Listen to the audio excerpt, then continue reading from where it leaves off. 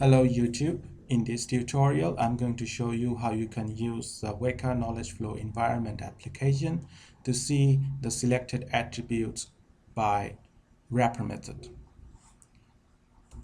So if you do not know how wrapper method of attribute selection works, then you can go back to some of my tutorials where I explained how you can do that with Weka Explorer.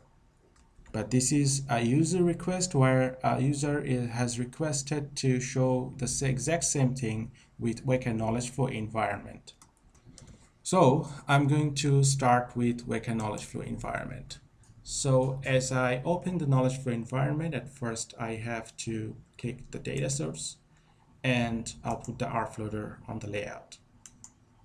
Second, I have to put the class label assigner. So the class label assigner is on the evaluation tab.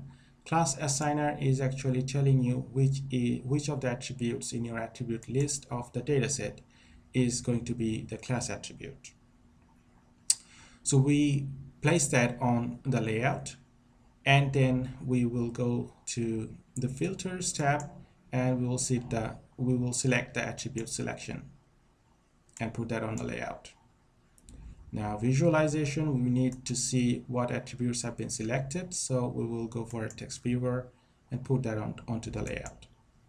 So this is our primary setup. Now we have to put a link between those selected items on the layout. We click on the R floater, we select the dataset, connect it with the class assigner.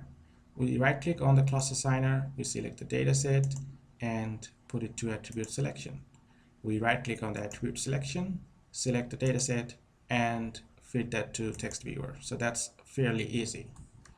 Now we have to configure the class assigner. So I'm going to right click on the class assigner, and you can see this is a class assigner customizer. You go down, you can see the class column is set to last. That means the last attribute of my attribute list in the dataset is going to be the class attribute. So at this moment I'm clicking OK, but I'll show them later why I put that to last. Now in the attribute selection, as I told, this is going to be a wrapper method. We are double clicking on the attribute selection icon here, and we choose evaluator as the classifier subset eval. Best first is the default search, and I'm happy with that. Now I'm going to click on the classifier subset eval option, and you know that my favorite classifier so far is, because of its simplicity, is the naive Bayes. So I click on the Bayes classifiers and select the naive Bayes. Holdout file is going to be the default one, so I'm not going to change that. I click OK here and I click OK for filter options. Now I'm going back to the file I'm going to test with. This is the file I'm going to load in my R floater. It has 39 attributes, and you can see that the last attribute is the class attribute. So that's why in the Weka Knowledge Flow environment on the class assigner, I have chosen the last as class column. So I click OK. So I'm going to select that R file. I right click on the R floater, select configure. I go to the place where I'm keeping my file. So this is the file I was talking about, and it has been loaded. So now I right click and I click on start loading.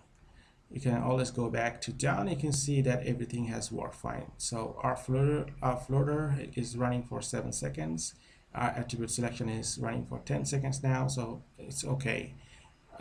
We go to the top. Now everything is done for you. Right click on text viewer. We click on show results, and you can see that out of 39 attributes, naive Bayes performed with this subset of attributes the best. So we have 6 attributes selected by naive Bayes classifier with 1 class attribute. So this is the attribute list that has been provided to you by naive Bayes. So in this way, you can also apply the filter method to find out the attributes that have been selected from a list or pool of attributes. I hope that helps. Thank you very much for watching.